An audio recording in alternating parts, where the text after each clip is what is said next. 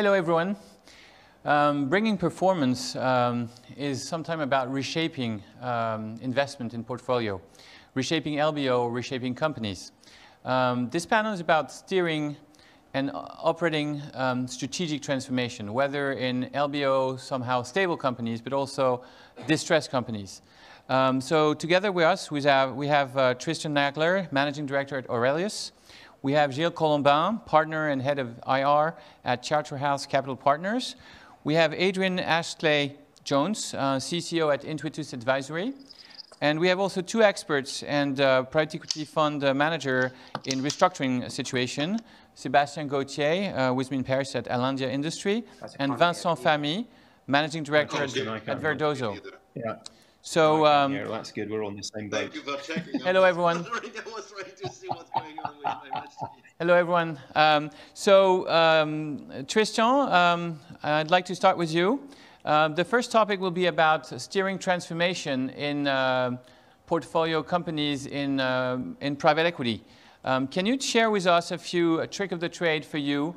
You've made your reputation by being more hands-on than many funds. So how do you operate the transformation? Is it the management team who does the work? Is it your team that does the work? Tristan? Can you hear me? Not sure they can hear us. Can you hear us? Okay. So the technical team will help us. I'll turn to Sébastien. The other topic is taking companies which are in distress situation and moving them from loss-making situation to stabilized situation. What are your lessons from more than 10 years turning around companies? But maybe I will just answer your first question. Well, what's very difficult when you take over a company is to have the right management team to do the job. What is specific about turning around company is that you need to have a management team that is both an industry expert, but at the same time is really driving transformation. It's very difficult to find someone who has both expertise.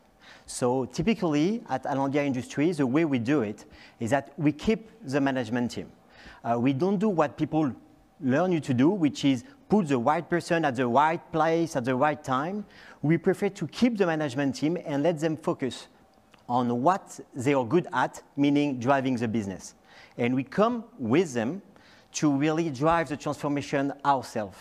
What really requires specificities is that you need to be compatible with the management team. It means that at all time, we really make sure that the management team fit with us. And if the management team doesn't feel comfortable with us, we will let them alone, and we will not invest. The last thing I think, which is very interesting, is that by having this approach, we can plug into the company for 1, 2 years, sometimes 3 years, really driving the transformation.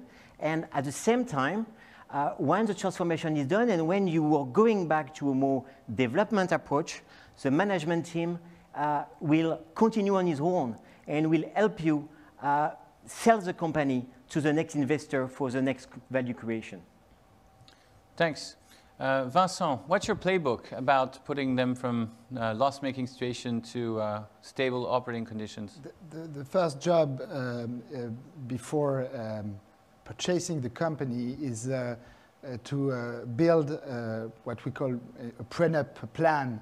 Prenup plan. A prenup plan, exactly, with the management, and setting up an action plan with very detailed operating transformation that needs to be done in the company. So you have to craft this plan before buying the company together with the management.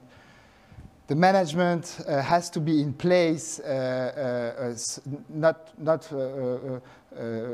maybe the top CEO, but you need to find a key guy in the company who is a N-1 person, who endorses the company, who knows the market. And what we bring to this prenup agreement is the powerful methodology based on project management. It's a very hands-on approach where we project people from our team, people who are in our ecosystem, and who will help and manage the project management and the change management together with the day-to-day managers of the business. So we have to bring this operational team in the company. We have to craft this plan, and once that is done, we are able to purchase the company. Then we have, once we are in the company, historically we had a free-phase company, and what I've lived through over the last 15 years is that this free period framework has become a two-period framework.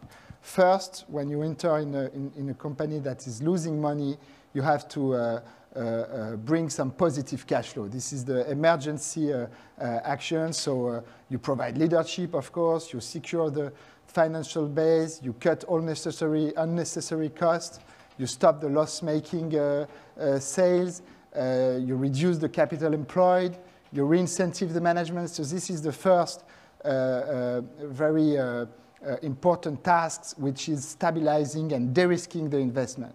Then you have a second phase, which is investing in the future, enhancing profitability. So you have this phase, which is, build the management team with incentives, strengthen the management system. So this is where you plan the IT program, the CapEx program, and you determine also new sales area, new projects for the development. And then you have a third phase, which is accelerate, grow the company.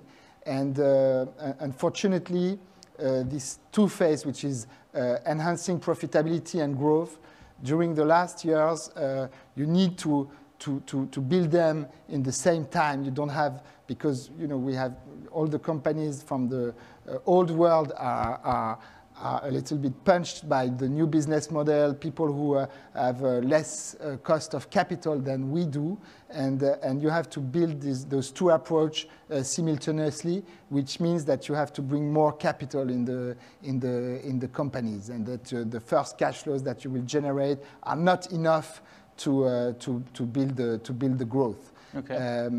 So this is our approach, and this is what we have done for the last 23 years now. That's the action plan and the methodology. And now let's go to case study. Do you want to start, Sébastien? One case study where it was successful. I think Carbone Savoie is maybe a good example. Yeah. It was losing a lot of money. Yeah, what happened? Typically, Carbone Savoie was a company that was losing about 20 million euros of EBITDA out of a turnover of 60 million. So back in 2016, the previous shareholder was looking at a closure plan. We jumped in and we negotiated the acquisition of that company and led a very, very strong transformation plan, investing more than 40 million euros of CapEx in research and development, productivity, technology, in order to drive a new story. People have to understand that buying is pretty simple, but buying, then transforming, then selling, make it all very, very complicated. The transformation is obviously difficult, otherwise everyone would have done it before. But the selling is also very difficult, because when you sell 4 years after buying a company, you have to explain how the company is different. It can just not be the profitability that is better. It has to be more than that, because people remember the bad times situation. So typically, by doing all those investments, by injecting all those cash that Vincent was mentioning, you're able to really transform the business model. You're really to transform the company, its market, its investment, its productivity, its competitiveness on the marketplace. And then people who were more like natural investors, who were not looking at that investment 4 years earlier, or again, ready to look at it. And so typically, if we talk about Carbone Savoie, we start 60 million of turnover 4 years after, it was 160 million of turnover. So you more than doubled the revenue. More than double the turnover, minus 15% of EBITDA, plus 15% of EBITDA by the end of the 4-year period, and a very, very strong transformation who convince someone who clearly say, I'm not interested in buying this company 4 years earlier, and that back in July 2020, in the middle of COVID, say, it's the right company for me at the right time. Vincent, a case study of success and Yeah. maybe also a case study of failure, Yeah. if you have the guts to. Yeah. No, let's talk about the success. It's a different story than Sébastien, because he made the money by growing the business and bringing new sales and bringing new strategy, which of course delivers EBITDA. We have another story from Schneider Electric. We bought a company, and this is how I managed to come with Verdoso. It was a company that had a larger turnover when we bought it than the turnover when we sold it.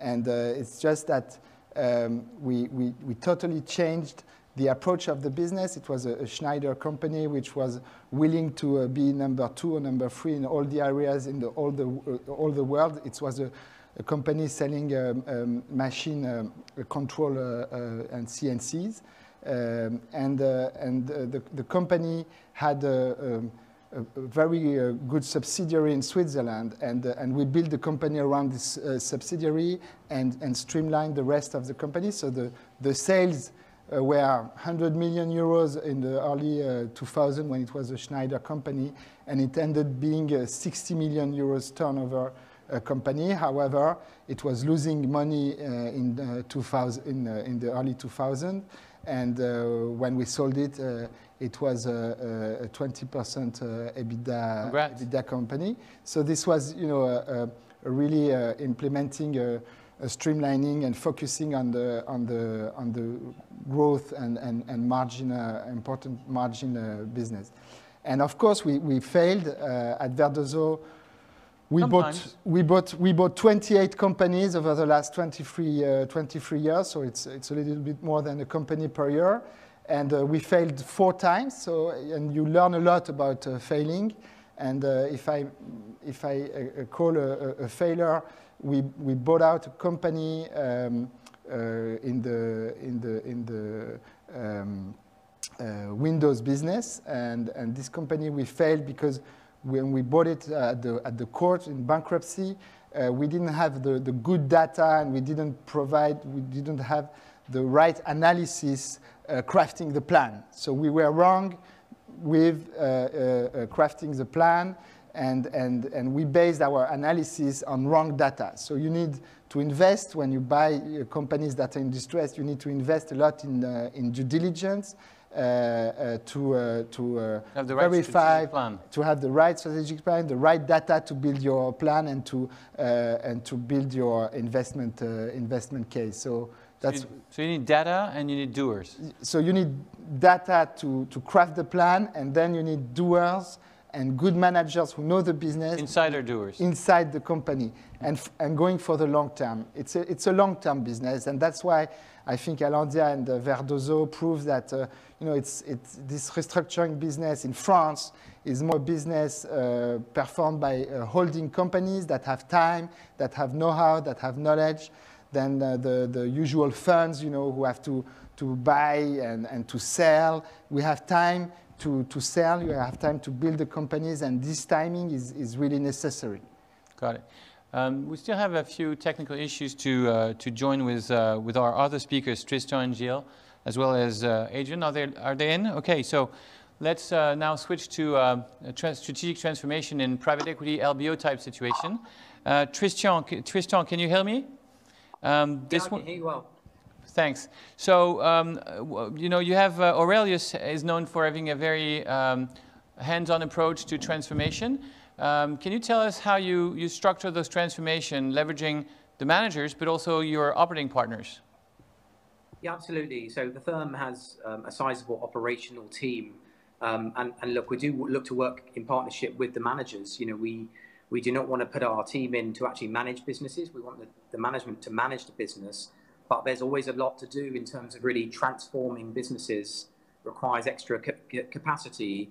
So we've set ourselves up to have that sort of capacity. And I guess at the beginning, there's an element of design and, you know, a thoughtful approach and a patient mindset to how quickly you can make change to make sure that, you know, the business continues to service customers, to look after stakeholders as it goes through transformational change.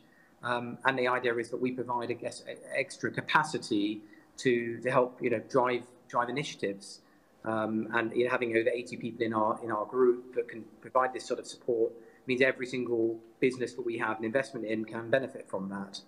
And the sort of support we have is, you know, there's general management capability, restructuring capability, but there's also people who only look at procurement or supply chain or sales force efficiency or IT projects, IT carve-outs, this sort of thing.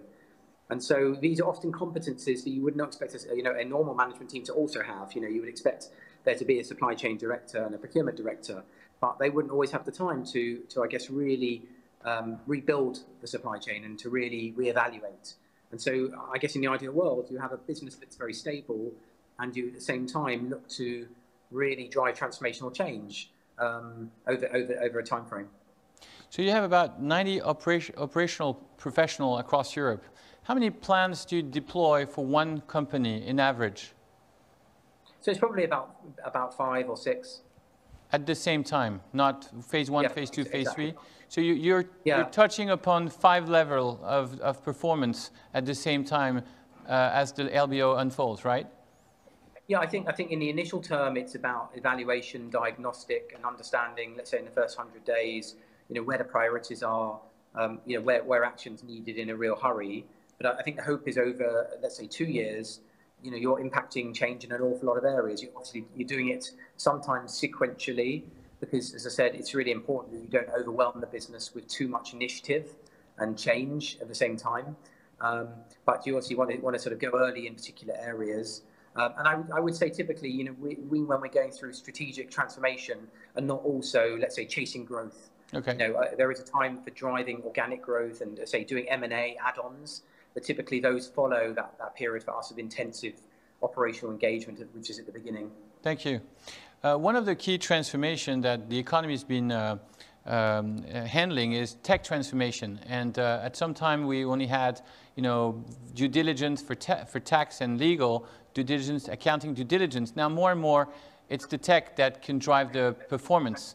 And so Adrian Astley-Jones, Intuitus Advisory, is a specialist of tech transformation and tech due diligence. Can you tell us how the business has grown to help private equity investor handle pre-deal but also post-deal tech transformation? Sure, yes, thank you. Nice to meet everyone today. I think what we've seen over the last, I guess, 3 or 4 years, but definitely an acceleration in the last couple of years, is a trend to basically looking at diligence, tech and digital diligence on the buy side during the transaction through a different lens. So historically, that lens has been more focused on downside risk, assessing, you know, the currency, the fitness purpose of technology, systems, infrastructure, people, and processes. And that's now moved to a position whereby investors are now much more interested in not only understanding those fundamental downside risks and what is it I'm actually acquiring on day one, but trying to build into the diligence program before you acquire the asset a view on how does technology and digital really enable change once I've got ownership of this business over the next 1, 2, 3, 4, 5 years. So it's about, during diligence, trying to create value creation plans, meaningful input into how technology will align to the overall investment thesis and will drive that change in the ownership period. Can you give us an example to make it more crispy? For example, you know, how much time do you invest in the due diligence phase and also leading to a tech transformation? I don't know if you're allowed to mention one. Well, sure. I mean, I can give you a sort of a generic example, I guess. So, you know, the diligence engagements can be from anything from, you know, a week, 4, 5, 6 weeks, depending on the process, obviously, and the access and so on and so forth. I mean, clearly, it's a hugely competitive environment at the moment with a huge amount of dry powder and you know, arguably fewer assets on the market. So timescales in diligence can be often quite challenging. But I guess typically we will spend, in an ideal order, 3 to 4 weeks in the diligence phase, building out value creation plans, transformation plans during that phase as well. And that might well just be a relatively small team of maybe just two people or maybe 3 or 4 on our team. And that's variable depending on size of the asset, whether it's a mid-market investment, a lower mid-market investment, or more of a global buyout investment with some of the the larger global buyout, whether that's Advent, Apax, Carlyle, so on and so forth. And then in the post-deal environment, it's very much a needs-driven requirement. So we would typically look at helping a client, and clients want to take the approach whereby they don't want to bite off too much before they can, run before they can walk, so to speak. So we often start with incremental steps around what we call ideation. So helping a client really understand where the change needs to happen in the business, how that change is enabled by technology and digital programs. And ideation then really sort of rolls into what we would call the strategy piece. And that can be, again, 3, 4, 5, 6 weeks long, relatively small spend. And out of that, we get to a position where we're working with the board and the investor to say, look, these are the outputs. This is what the strategy is saying. There's probably 2 or 3 options you can take depending on how long you want to be engaged with that asset, what the ownership period is, whether you're going, for example, on a buy and build strategy, whether it's internationalization, so on and so forth. And then you get to the stage where it's fundamental wide-scale acceleration or change, whether that's back office change or acceleration of product. You could have teams of between 10, 20, 30, 40, 50 engineers at the sort of larger example, where you're actually helping clients develop new products, roll out new products as part of their sort of outsourced team, if you want to describe it like that. Sure. Last question before we turn to Gilles Colombin. Due diligence is also about go, no-go input. Out of 10 tech due diligence, how many times do you have to red flag the company and say to your clients, don't invest or low bid? I would say the time where I've worked on around about, 500 deals over the last a lot of years across lots of sectors across Europe and North America. I can count on my single hand, the amount of times that a technology or digital element has been a red flag that stopped the deal. So it's very unusual. However, has a technology or digital finding in diligence altered the investor's view of valuation? Yeah, or has it altered their view on, fundamentally, what do we do with the asset? Shall we change our investment thesis? Yes, of course it has. So it's very much the latter. It's very rarely a red flag situation where we say, you need to walk away from this. Most things in technology can be fixed. It's a question of your appetite for the change that you're going to have to go under, and which could be significant, and the capex and opex that you might have to deploy to make that change. Got it. Thank you very much. Gilles, up to you now. Charterhouse is known to have aggressive transformation plan, especially with buy and build strategy, which is one of your key playbook. Do you want to comment on how you bring value to your companies, and is it your team or the management team that drives that? Yeah, sure. Thank you, Pierre-Antoine and Pierre-Etienne. And nice to meet you all. So yes, Charterhouse, what we tend to do is we're clearly not a restructuring play, right? We always buy a very, very strong company. On average, EBITDA margin is more into 25%. So we are not, as some other company list here, working on situation where there is a transformation to be done to put the company back on track. It's very much to grow very good companies. So we tend to team up with families, funders, management to take company to kind of a next level. Usually we try to double the EBITDA. So buy and build is big. The whole transformation is big. Sometimes it will be purely organic, and we've got cases where it's been frankly doubling EBITDA organically. But very often it's about buy and build. So the way we work on preparing the buy and build and then executing the buy and build is before acquisition first. Before acquisition, because we tend to do this partnership transaction where we team up with people, we do usually our deal outside of auction. Most of what we've been doing is actually bilateral. So with a very, very long lead time where we are talking to the previous owner about what we can do together. And during this time frame, this is where we're going to hire a consultant and do a lot ourselves as well and prepare a bit the shopping list. And then, if it does make sense, that will be one of the elements we will convince the current owner to sell to us and roll over massively with us, because this is also something we always want to see on a deal. And then we will go implementing the strategy alongside other of the value creation strategies that we would have put together during our onboarding phase, which is the first 6 months of ownership. The deal team will execute most of this acquisition. The management team will then execute more and more of that. Usually, it's very, very often the case that before our ownership, the management team has done less buy and build than during our ownership. So we try to add more resource internally within the company, like head of M&A or things like this, to allow the management team to do all this acquisition on their own. But at the beginning, we will try to take as much of the workload possible on the deal team. And so we transfer gradually, depending as well on the size of this transformational acquisition. You know, there is a lot of buy and build which will be pretty small, and some will be transformational. So clearly, different approach there. And then the portfolio team will be very much involved in the post-merger integration, as it will be on other situations of the company.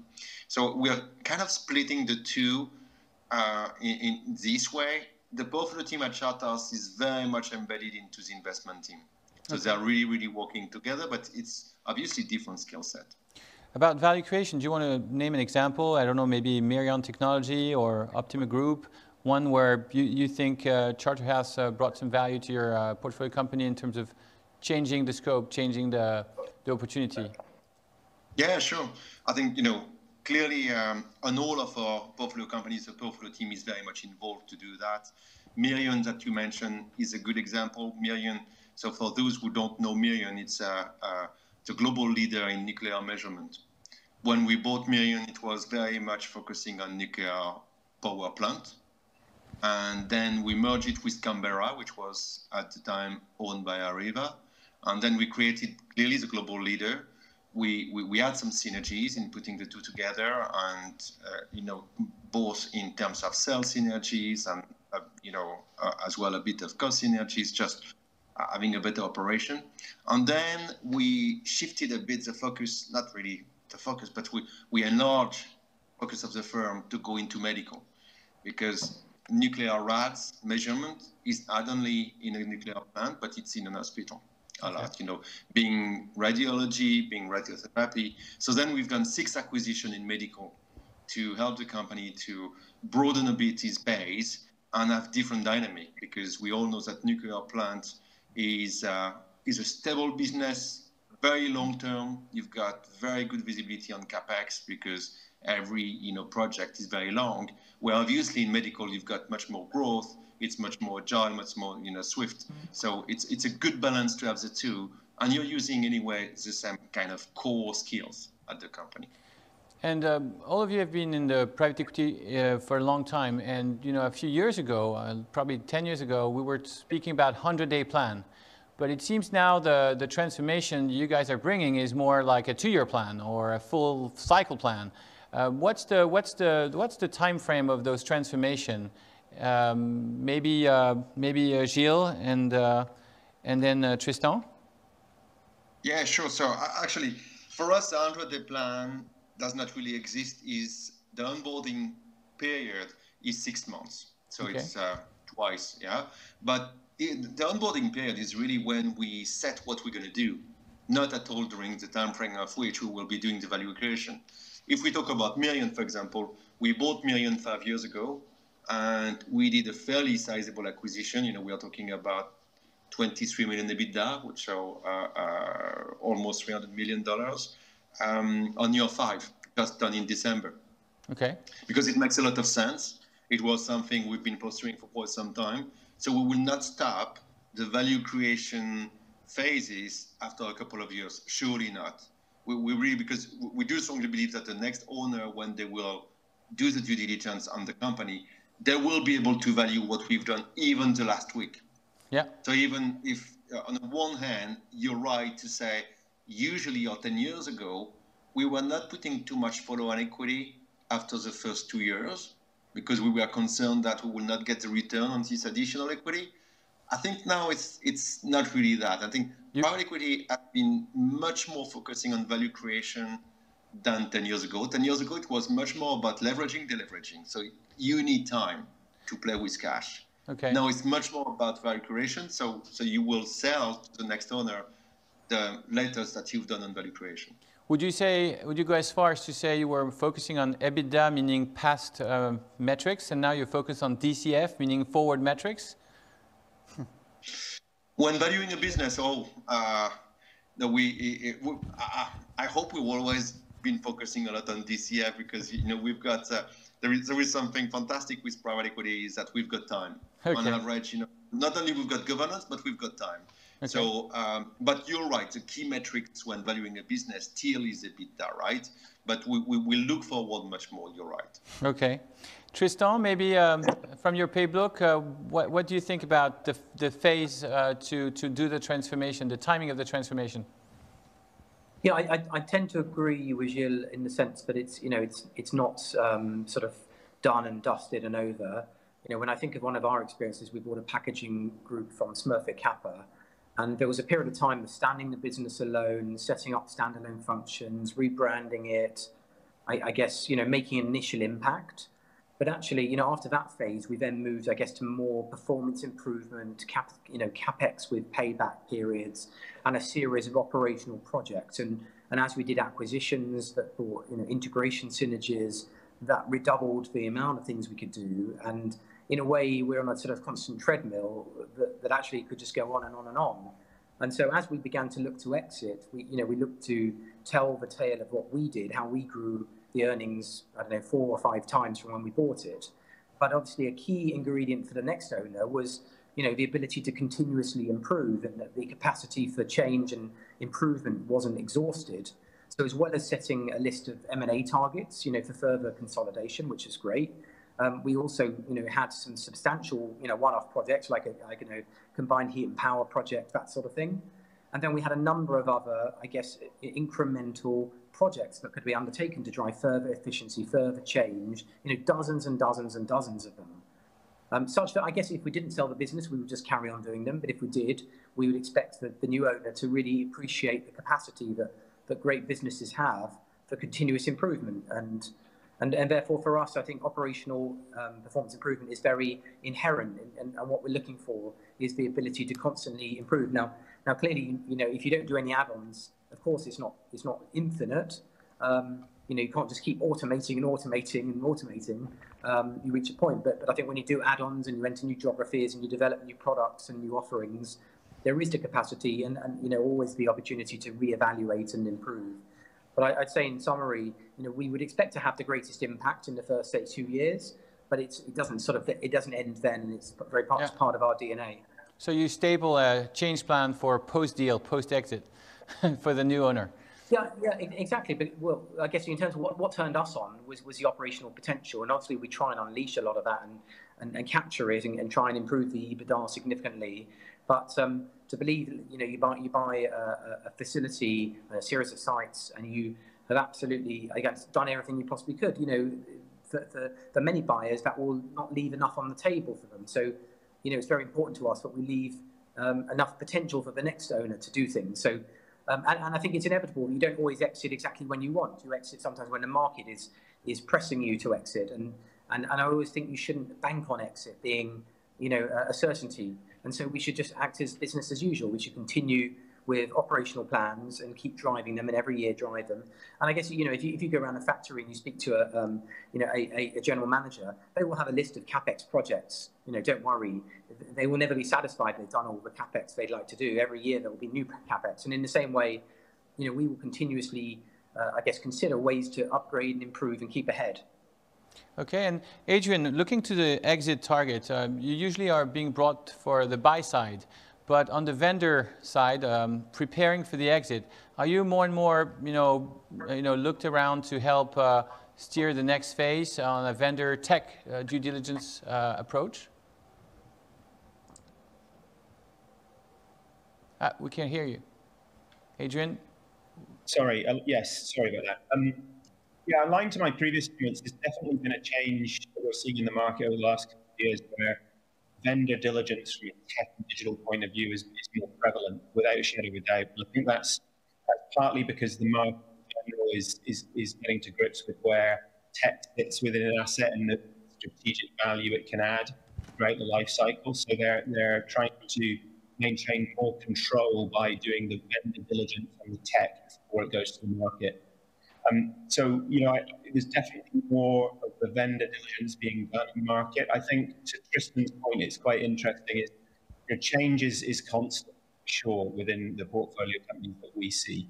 And around the vendor diligence question is quite interesting because we will often get asked either on the vendor side or the buy side question around there's a major change and transformation program going on at the moment, and this business is going through a transaction. So the buyer may well ask us, or inevitably will ask us, how well thought through is that transformational change? It's going to run for another 2 or 3 years, potentially. It's going to be under our new ownership, and we're being told that the capex and opex is set for, I don't know, I'm making it up, 5 million.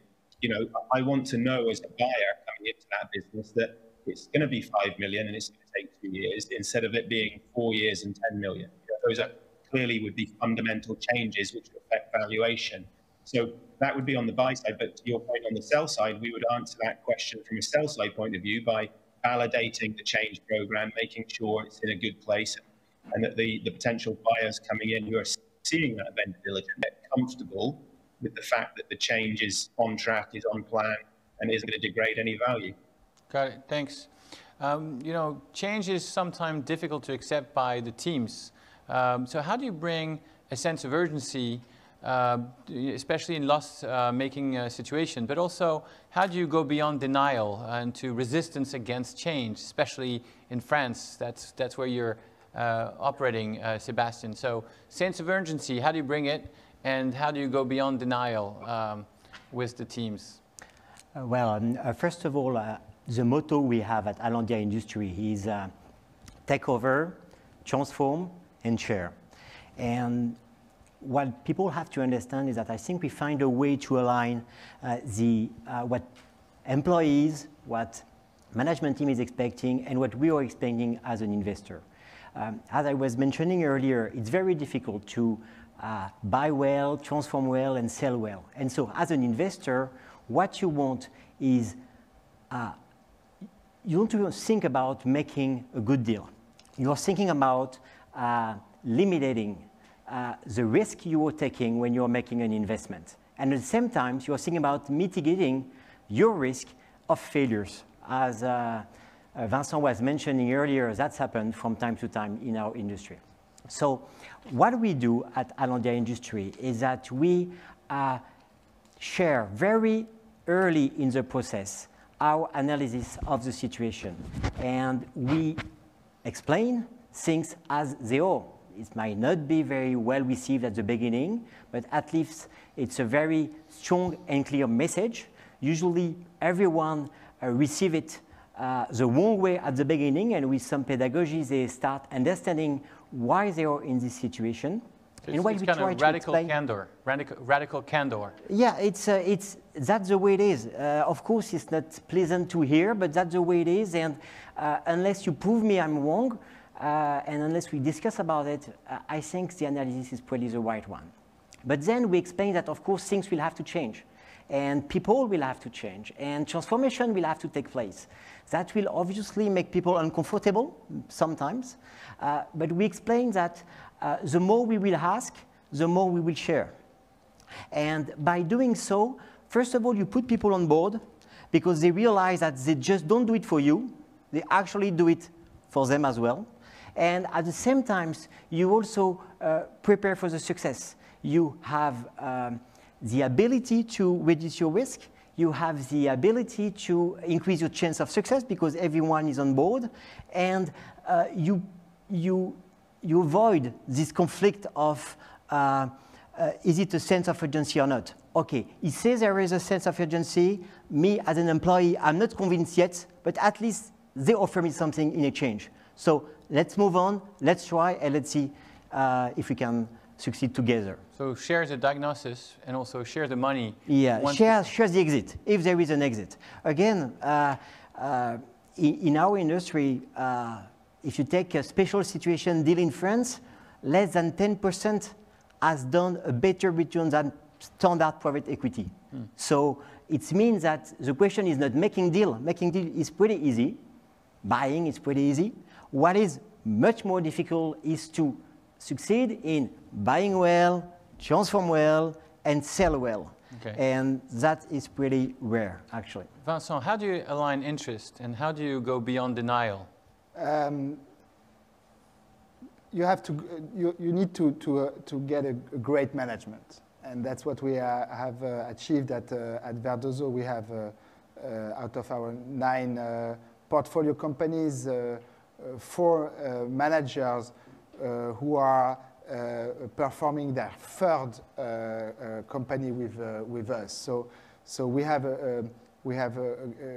managers at all our companies who are totally aligned because they are partners of the company and they own shares.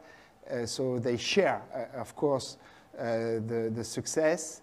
And this is very important to have this kind of alignment. And then they are great managers, and they are the ones who get their people motivated, who know how to explain, design, and share with the people the successes. We are not aligning capitalistically the employees, but the top management.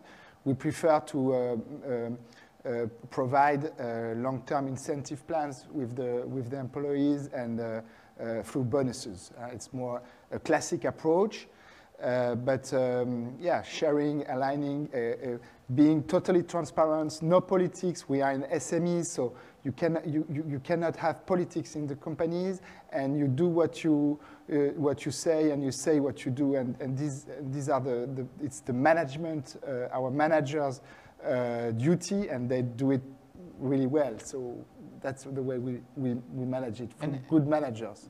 So great managers like the seed to hope and the seed to change. Yeah. And when you hit like a resistance, what's the how do you go beyond the resistance? You change the management. You change the top management. If the best, when things go wrong, and it has happened, when things go wrong, you have to sweep the stairs beginning from the top level, and that's what we have done, and you have to be very harsh on that. Maybe turning... No complacency. Complacency. When we have failed, or the failures we had, it's because we were complacent with lousy managers. Okay. You cannot be in this scheme. It's all about management, yeah. or poor data. Maybe to LBO funds, when the change is not taking place, what's your playbook? When the program that you were supposed to deploy doesn't happen, how do you step in and how do you try to unlock it? Tristan? Of course, things do not go as planned. I think in these sort of transformation cases, you're kidding yourself if you think there's a business plan, you underwrite the plan, and it all just goes as planned. So you need to expect the unexpected and be realistic that there's a range of possible outcomes. And I guess by deploying resource from day one, you're sort of ready for the uncertainty. And we've obviously 12 months ago we had massive uncertainty with the pandemic. No one had planned for it, but by having operational engagement, you stabilize and you bring some certainty to an uncertain situation. So I think when things do go wrong, I think the thing is to not have a blame culture, but to try and really understand the facts and assess: is it a market issue or is it a company issue? Is it a temporary or is it a permanent? Is the answer capital or is it time? And I guess our approach has usually been to be quite patient. Patient source of capital, because I think it's very easy to be shocked and impatient and make a knee-jerk reaction. it is obviously very difficult when additional capital is needed. You can't just sort of sit and wait. And then it obviously becomes a key question of do I put, do I double down or am I doubling up? What exactly is this for? But so I think the main thing is it to be a fact-based approach, to be intellectual in your evaluation, not too emotional if possible. We all get obviously emotional as well, and to ultimately reflect on, did we understand everything fully when we underwrote the deal? What has changed? And I say, I mean, we're all very conscious that we're dealing with people in these businesses, many stakeholders who rely on the businesses, and customers, suppliers, employees, unions. So there's an element of doing the right thing, and then there's always track record as well, and the importance of, I guess, of managing the needs of our stakeholders. the institutions who have enabled us to have this privileged role of supporting companies through these change programs. But at the end of the day, we need to be rational and make informed decisions. Okay. And as I say, we do manage risk. That is our business. It is risk capital. And in some case, being patient. You mentioned patient mindset. Gilles, maybe on your side, what's the Charterhouse playbook on when there's a bump on the road or a tsunami like the healthcare situation last year? The mic? Sorry, yeah, it works now. So we were all, I think, expecting some kind of recession before COVID last year. Surely we were not expected to happen. And the only maybe positive is now the risk of recession is much lower. But what we've done last year, very simple. I think it is what has been said already. It's all about communication. It's all about being there in real time. So what we were doing is having all our people available to help on everything. The management team that we had, in some cases, could be a very, very specific. I can think about a company where we help building an home delivery platform to help, our company selling to their customers, for them to be able to sell to their customer, because it's a B2B2C. And in some other cases, it was obviously the cash management is the first thing that you do as a sponsor, because you've got more regular relationship with lenders. So that's something you start doing, and you take that off, the shoulders of your management team. I think what maybe was the most interesting, if we look back now, is the ability of private equity-owned company to be ready for the restart, because there is more people around the company. So the main issues are identified. They may not be fixed, but they are identified, and there is a plan. And so you can start working on what's going to be the restart. How will you gain market share when it's going to restart? What shall you do, even during really the most difficult time of the crisis, to protect the value chain of the whole industry? What shall you do with your customer? What shall you do with your suppliers to ensure that they will stay in business? Yeah. And I think that's maybe one of the key lessons learned during this crisis is every GP we've been talking to acted exactly the same, not only protecting the company they're invested in, but protecting the whole ecosystem to make sure that you can restart early. Because we all know it's not a financial crisis, it's an operational crisis, and it's going to restart. So you need to be ready for that. Maybe turning to all of the panelists, one lesson, one key insight that you learned from the crisis. You all have 10 years of, 20 years of experience, but what was the one lesson you took away from 2020? Maybe Sebastian? Well, for me, there is one lesson is sell at the right time, or sell when you can, because I have a good friend of mine who told me, you guys are pretty crazy. You spend your time waiting for the right elephant, and when you find it, you still believe you have to keep it. And I have some good friends in our industry who have not sold, who wait one more year to drive maybe 1% more of EBITDA. And I think the key lesson is what Tristan said. When you want to sell, even if there is value to give to the acquirer, to the buyer. That's a good thing. That's a good thing. So leave money on the table for the buyer. Yeah, and sell when you can. And don't fall in love with the company. Exactly. Vincent? I think the adaptability of the companies and the management teams has been really amazing. And they have proven something that is interesting is that they have made fixed cost variable costs, and it was very interesting. And this was how to preserve profitability. So what looks fixed is not necessarily fixed. And that's what they proved this year. So okay. They have to continue. Maybe Adrian, one lesson from 2020 that you want to carry forward. Yeah, sure. I would echo the comments there that's been made. Actually, it's quite a generic point, but I think it comes down to the quality of the management and their experience and how you build your team around those key leaders. Because undoubtedly the last 12 months has been a very difficult time in terms of, making sure revenues are maintained, the operational wheels are turning, but also maintaining employee well-being and, working from home constantly, the challenges of that, so on and so forth. So I think having a great team around you before such events happen, whether they are, COVID-related events or other macro events or just industry events you've got to deal with, you cannot, you can't get away from the value from having great people in a company. That's going to help you get through lots of really bad times if they come along. Long insight, thanks. Tristan, one-line insights that you take from 2020. Tristan, we can't hear you. Okay. Yeah. Sorry, can you hear me? Yes.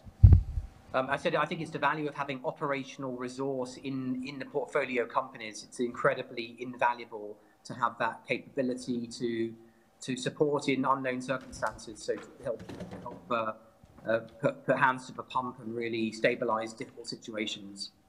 Thanks. And last but not least, Gilles, one lesson from 2020? Yeah, I think it will be exactly the same is how much people have been joined up, meaning management and us investors, but also the whole ecosystem. I think we lenders did behave extremely well. They reacted extremely fast and been totally joined up with equity owners, with management team. And that was really a situation where everybody was aligned with one goal, make sure that this company will go through this crisis. One question for you. You have the IR hat. You're in charge of investor relationship. Were they nervous with your investments and the leverage on top of your investments? How did you handle the LP, fears? So we reduced our leverage on our investment massively in the past 15 years. Okay. It's almost half of what it was. So we don't have much leverage because we want to keep the cash, available for growth. So we didn't have any situation which was pretty bad. Now, what we've done with investors is a lot of communication. So communication. Make sure that, it was extremely important. I think that what LPs, investors really were looking for is to make sure they will know. So when we do AdCo usually every 6 months, and we were doing AdCo much more regularly to ensure that our key investors will know, sending a lot of information, going with green, yellow, red card for everything, explaining where we are, what we do. And frankly, investors were not nervous. Okay. So and very, very quickly they've been able to see that the portfolio will be doing well. And the portfolio actually so far has been doing well. So let's hope we don't have a second winter of COVID next year, and it's going to be all right.